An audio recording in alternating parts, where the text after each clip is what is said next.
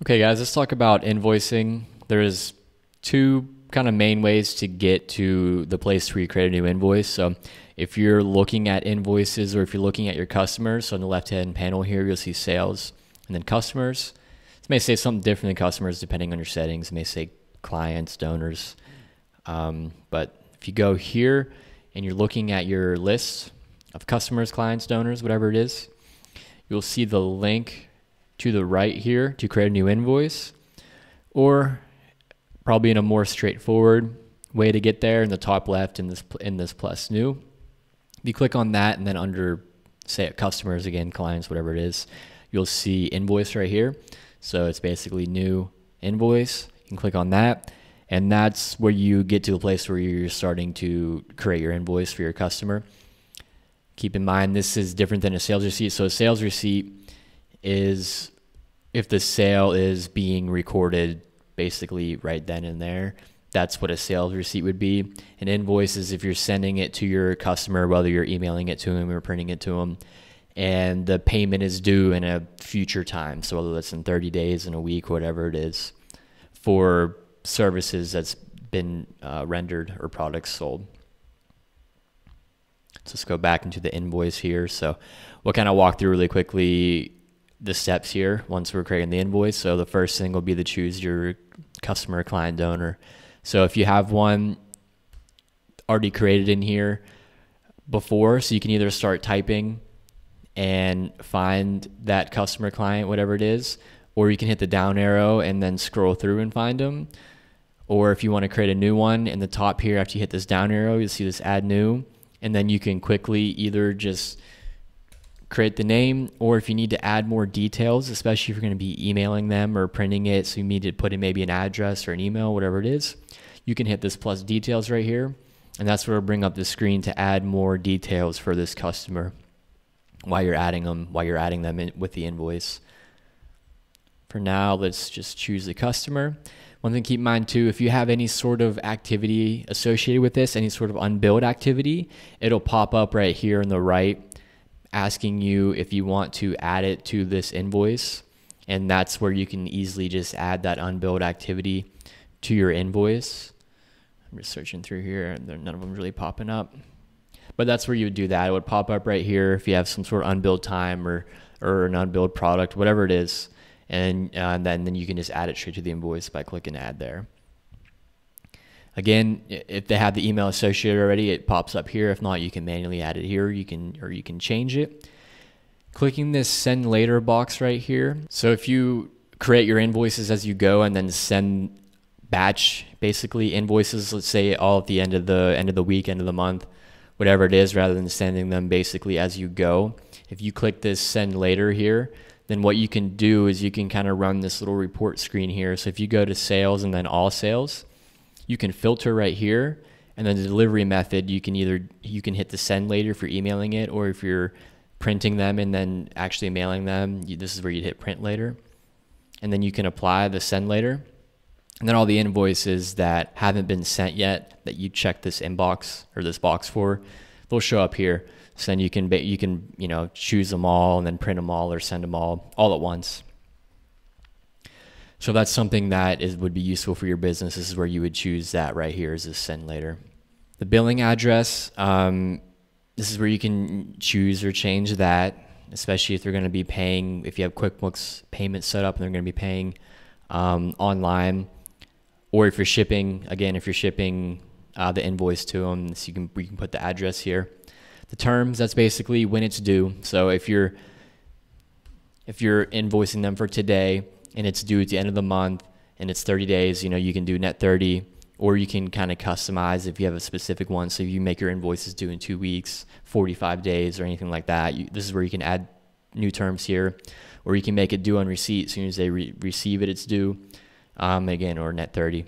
So, and this is the date that the invoice is dated for. So this could be when the services are actually rendered. So we're going to make it for the first of the month, net 30, so it's going to be due at the end of the month.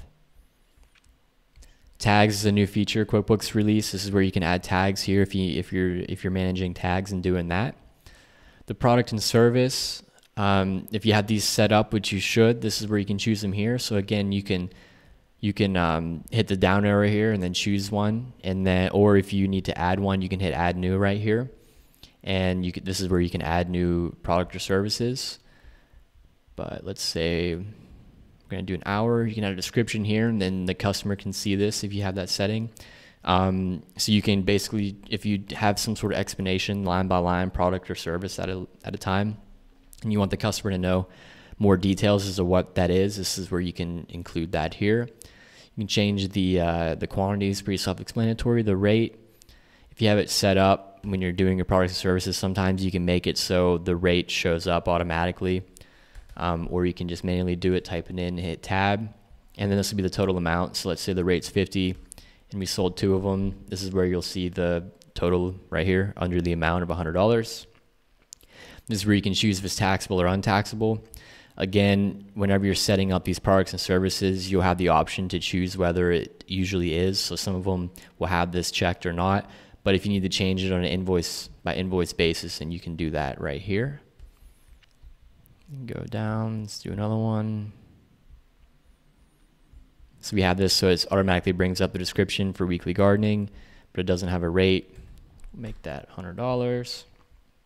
And this one is non-taxable. So you'll see the taxable total of $100, the total amount due of $200 before tax. You can add here a message on your invoice on the statement if you're including an actual statement for what they owe you. And then if you want to add any attachments, so if you had some sort of maybe contract or agreement, anything like that, you can add the attachments here as a PDF. Then you can choose, if you have set up different tax rates for these, you can choose that here. If you want to add a discount, whether that's a value or a percentage, you can easily do that here. And this is all going to be dependent on some settings we talked about before. So if you go into your account and settings here, and then you'll see the sales right here. This is where you can go through in the settings to see, so this is basically what's showing up, sales form content. This is where you're choosing what is showing up or not showing up as options whenever you're going through and creating these invoices. So I think we have, discounts turned on. If you don't ever give discounts and you don't want this populating on your screen, you can turn it off right here if that's desired. If you do outside deposits with a different POS sort of system, then you can turn that on here. Same with tips. So if by default there's some different settings that you don't use that you want to turn off, or if there's something that you think you want to use but it's not showing up as an option, this is probably where you're going to want to look, is in your settings here as to how to turn them on and off. And then here, so a few options here in the bottom panel here once you got everything created in your invoice as you like. So printer preview, pretty self-explanatory, but right here, this check right here where it says print later, whenever we were looking at before in our sales screen and we were looking at the send later filter, if you're physically printing them and you want to run it by print later and print them all in batch like that, this right here under print and preview, this is where you would check that box for print later. Make recurring, so if you, again, self-explanatory, if you want to make it a recurring transaction, that's where you would choose that box there. We're not going to do that for today. So customize, this is where you choose the template that you want to use. So the template isn't even just the invoice looks like, it's the message that's sent if you're emailing it, what the PDF looks like if you're printing it out. We go over that in another video, but just really briefly where that is. So in the all lists, or there's a few ways to get there. It's also in the company settings, but you'll see the custom form styles. And that is where you actually customize the look of the invoices. So again, what it looks like, the colors, the logo, also the content itself, like I said, so that in the emails, so when you actually send it, what's the message that it shows? Is there a statement attached to it? What's it look like? Is the bill to on there? Is there a crew number on there? Do you put the date and the terms on there? So you can customize a lot the look and feel of the email and the invoice. But whenever you save this template, you name it a certain thing, whatever you want, And then right here under customize, this is where you choose. So it defaults to standard, but if you created a custom template, you want to make sure that you hit this customize here and choose the correct template. Or if you want to edit it and create it with this invoice, you can hit edit current or new style, and that's where you can kind of do some more customizations before you send it. So you can either just save it to kind of save as you go, or you can hit this down arrow here. So if you want to send it later, then you want to hit this down arrow here definitely and hit save and close, so it just closes it out. You don't want to hit save and send because then it'll send it. But if you do want to send it and you're doing that, then that's where you would hit that save and send right there. Once it saves, it's saved and closed again. If you go in all sales or invoices from the left-hand panel here, that's where you can find that invoice again. And then whenever you're ready to actually send it, if you haven't done that already, this is where you can do that on this screen right here. You can hit send, or if you send it, and then whenever you actually get payment, again, you can go to this same screen here, and this is where you can actually receive the payment off of that.